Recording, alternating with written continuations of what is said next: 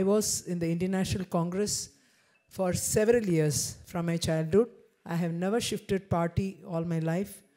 And this is the first time I've taken a decision to shift my party for various reasons. I might have had some difficulties, definitely. You will be knowing about all those.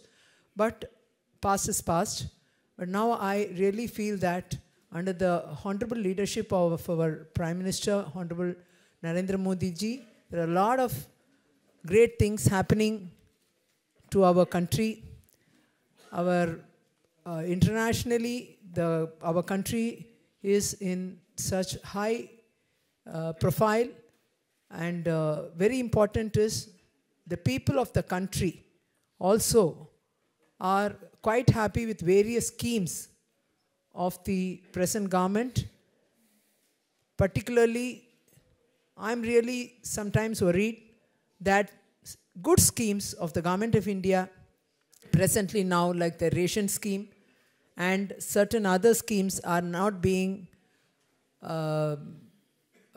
promoted or even considered in states like Tamil Nadu, West Bengal.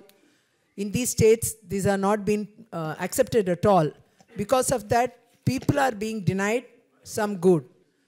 So such things have to be definitely considered by such states, our states. So it needs a strong persuasion in such states that the national party, particularly Bharatiya Janata Party, should be more strengthened.